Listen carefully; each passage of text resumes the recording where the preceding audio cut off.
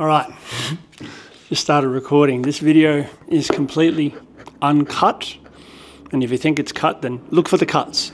Watch it again and again and again. Get me more views.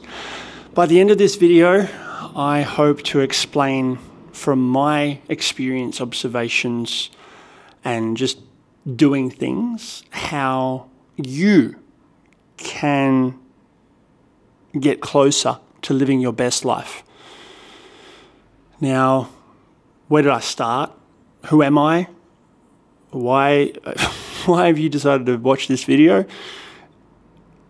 If you're coming from something completely out of nowhere and you don't know who I am, my name is Sev, and I am 33 years old. I live in Perth, Western Australia, and I love making videos.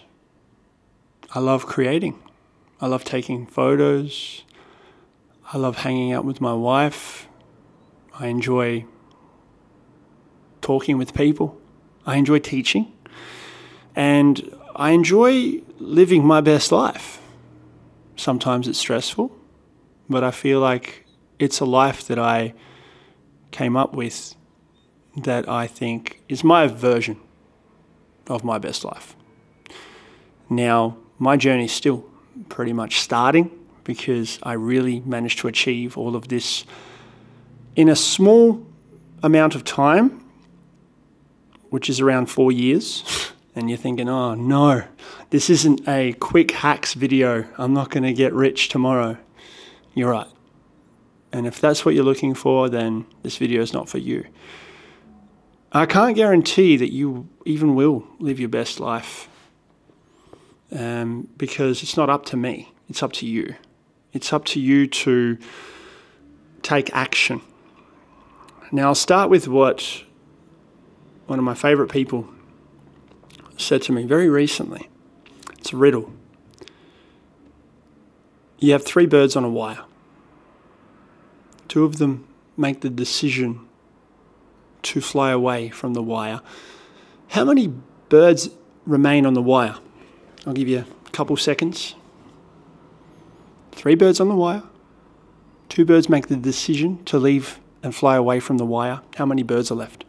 Have you got your answer? If you said 1 bird left, you're wrong. The correct answer is 3.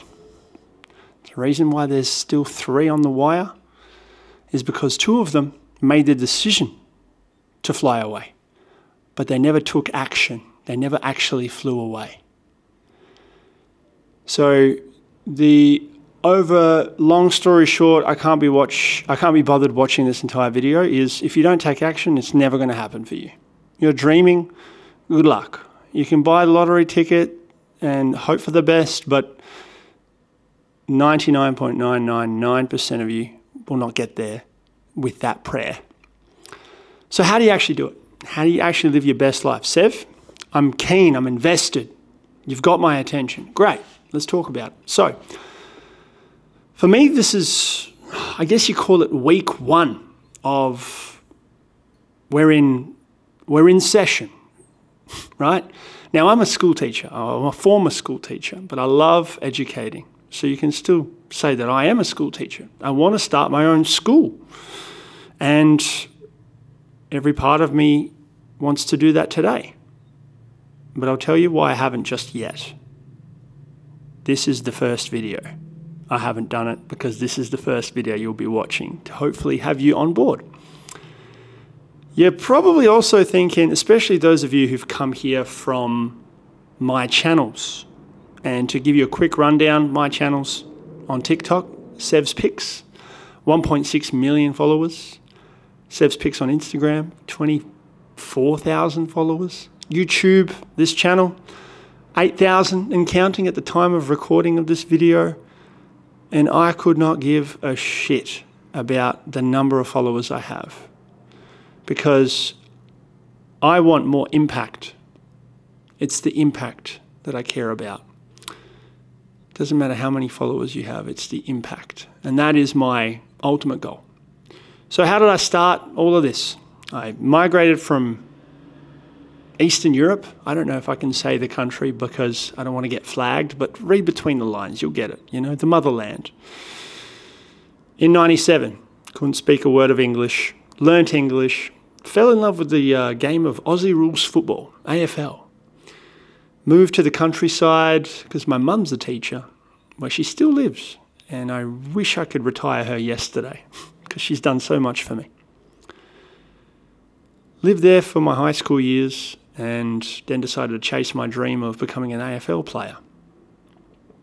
Moved back to Perth, got into the state league and hustled as much as I could in my early 20s. Jobs here and there, hating labouring, hating working for someone else, and starting my first business as a personal trainer. In a gym, paying overheads to an owner who was completely delusional, to then moving out and building the business in my own living room. During the time, I discovered that I was really passionate about teaching and wanted to give actual teaching in the classroom a go. Because my mum being a high school teacher and me having lived the experience through her, and obviously as a student myself, I thought, how hard can it be? And I was convinced by my girlfriend at the time that it was a good investment. It's a good investment of my time. And I said, okay, let's give it a go. So shout outs to her for convincing me. And yeah, did that for a bit. Achieved it. 4 years. Graduated in 27 years of age. Picked up the camera halfway through because my football career was up and down. I kept getting injured. And I started losing the passion for it.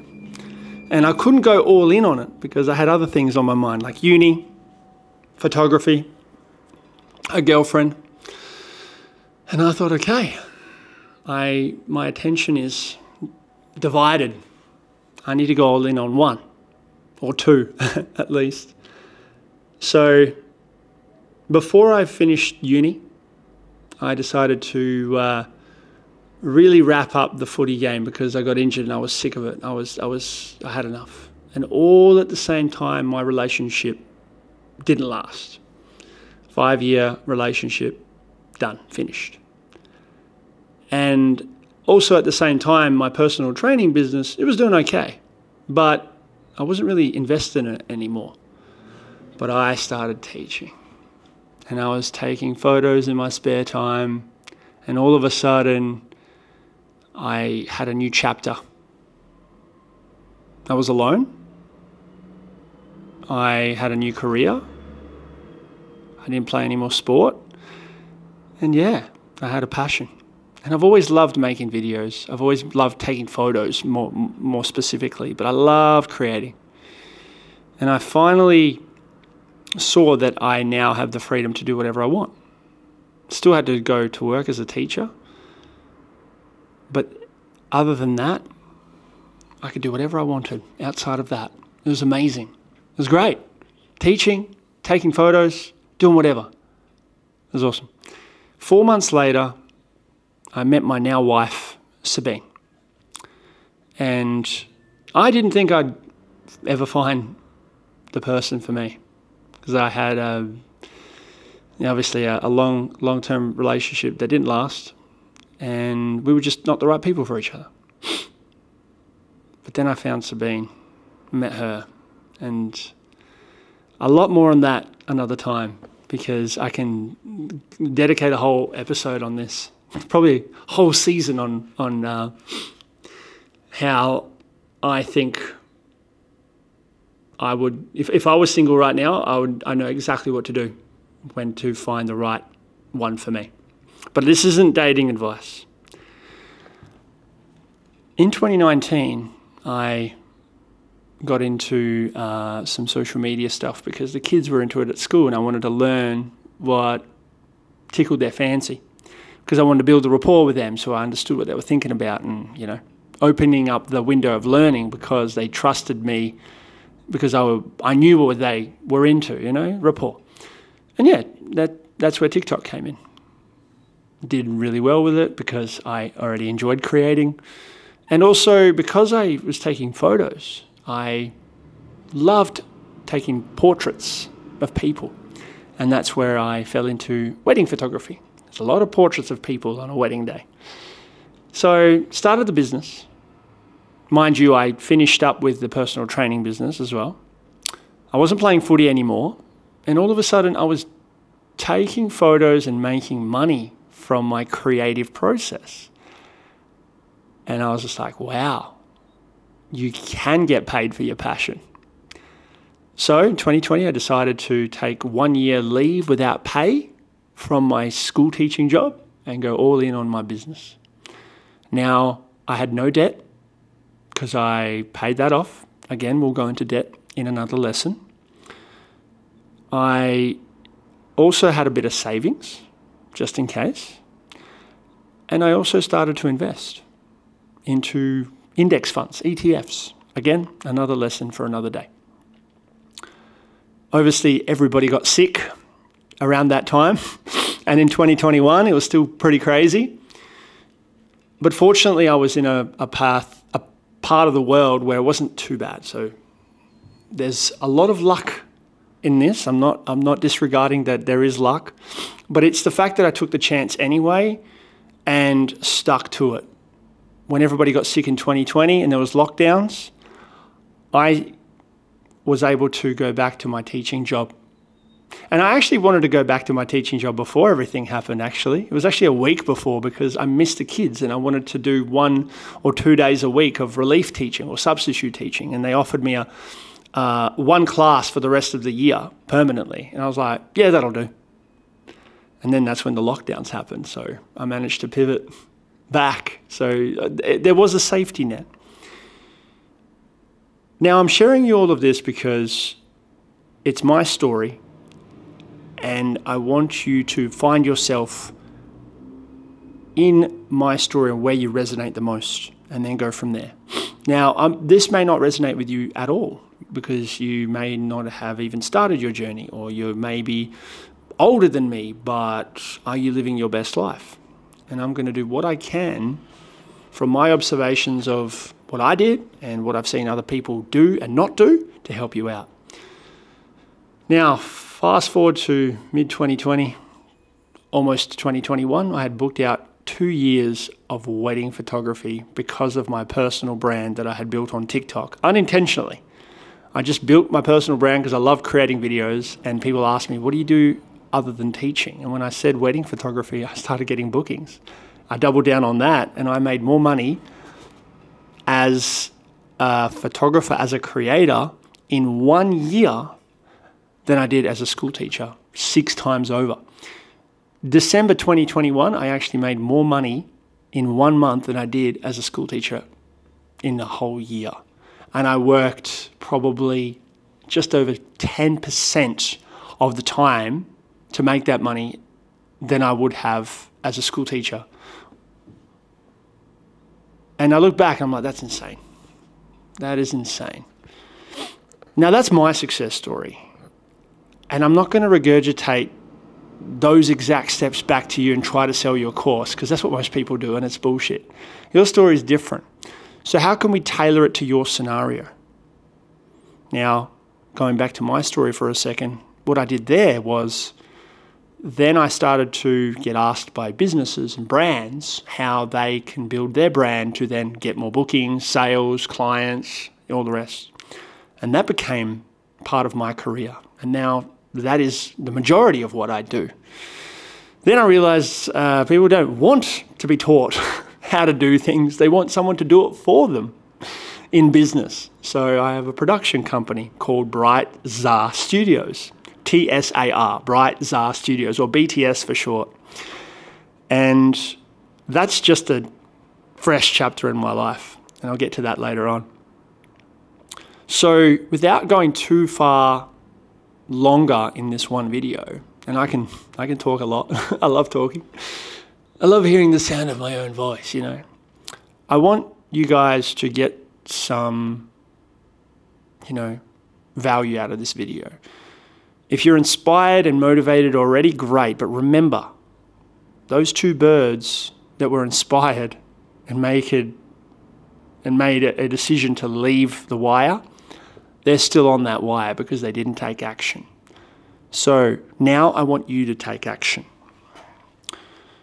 What can you do between now and the next video of mine to get closer to your dream life? Not your dream career, not your dream job, but your version of what your best life looks like.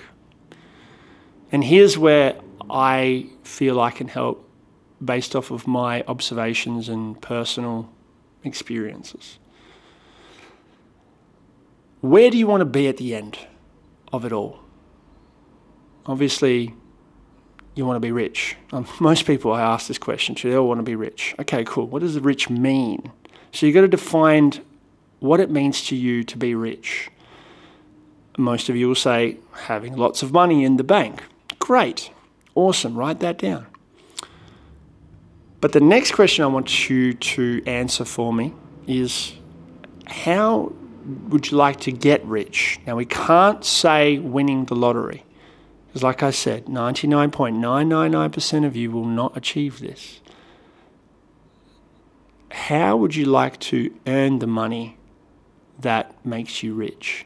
Because it's possible for absolutely everybody. Like I said, I was able to make money 6 times more than what I thought my dream career was, which was school teaching, in 1 year after leaving school, because I followed my passion and figured out the business side of things. There was luck, but there was grit, and there was pivoting. And we'll talk all about that later on. So question 1, what does your best life look like? And how do you envision so far to get there? Right? So I'm asking you a question on both sides. So first question, what's your best life look like? So we're at the end. And how do we get there? Start from wherever you want. I normally start from the end and work backwards, but we'll do that in the second video. The third question is, where would you like to be the most if there was nowhere for you to be? Which means if you could be anywhere in the world doing something specific and not worry about what else is happening in your life, or have to be in a meeting, or have to leave, or whatever else is happening in your life, where would you be and what would you be doing? Right? Kind of the same as the first question, but the first question is kind of like if you could make money, what would you love to be doing to be able to make that money? If you're not answering the rich question. I hope it makes sense. But let's recap one more time. Question 1, what does your best life look like? Number 2, how would you like to achieve that? What's your career of choice, business, whatever? And thirdly, what is the thing? Where is the thing? Where would you like to be if you had nowhere to be? And that's it. I hope this has helped. This is just the start, right? So we're going to dream. Dream with me. And then the next video, if it's up now because you're looking at this 3, 4, 10 years from now, cool.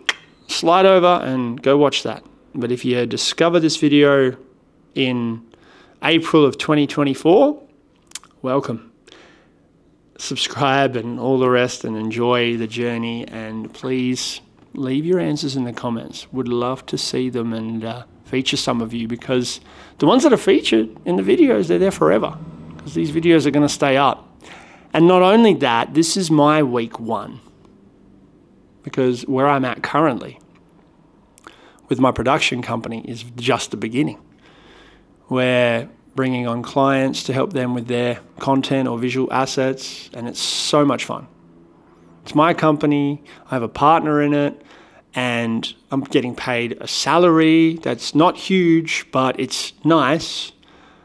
But I get paid to build something that means a lot to me, which is exciting. And I've got a few other things that are happening that are also exciting. Collaborating with cool brands, doing those things. But that's my life right now. To answer the questions that you're about to write, if you haven't written them already, my answer is ultimate living my best life is waking up, obviously. That's already a blessing. Having a coffee with my wife. Hanging out with the dogs and eventually the kids. And then doing whatever it is. Not doing nothing, or sleeping, or by the side of the pool with a cocktail. That will happen too, but ultimately every day I would love to take my camera somewhere, take photos of the world, dogs, birds, sunrise, sunset, the ocean, animals, people, and talk to people. And that answers the third question. Where would I be if I had nowhere to be? I'd be talking to people to hear their story, documenting it and sharing it with the world. And not caring about monetization or followers or views at all, because you'd just be doing that. But most importantly, helping the kids, you guys. Because the kids are the future. And I'd love to be a really cool but meaningful role model for you guys. And I have every opportunity for the momentum that I have. How would I make my money and how would I achieve this dream? Well, I'm doing it. How am I doing it? That's what we're going to talk about. But in short, if you don't feel like this resonated with you, but you're still here, which I think, I am doing it by not just ensuring that I'm making money doing the things I love, but I'm also ensuring that I'm doing things I need to get to that stage. It's like a stepping stone. Like, I know I don't want to create content for other businesses for the rest of my life. I know I don't want to become a 30-year wedding photography veteran. I know I don't want to do that forever. What I do want to do forever right now, because that also changes, is helping people, more specifically helping the younger generations learn how they can prime themselves to live their best life. That's my ultimate. How am I doing that now? By creating content for other people. Once the exits come in, we'll talk about exits as well. I feel like I can't talk about exits yet because I haven't achieved it, but I'm getting there. My week one towards my exit is sharing my story, but also sharing my process. And as someone who wishes that I had this advice at the age of 15, I'm talking to my 15-year-old self here. This is pretty much the exact advice I'd give myself to my 15-year-old self. I'd also give this exact advice to my 45-year-old self if I all of a sudden realized that the job that I was doing every day was not fulfilling and I hated it and I wanted out, but I felt like there was no other way. This is the advice I would give that 45-year-old self. And any age group for that matter who doesn't feel like they're living their best life at all and could do better but just doesn't know how. This is the advice. Thank you for watching. I look forward to hearing from you, and I'm not doing this for viewers. I'm not doing this for subscribers. I'm doing this to put a point of time, like a time capsule in my life to go, all right, I finally started sharing it properly. Long form content. Maybe clips of it as well. But the Sevo show here, along with my red mic, I'm stoked to be here, and thank you for watching. If you are, lights out. Check out this dim. Ready? It was a bit dramatic. All right, see you guys.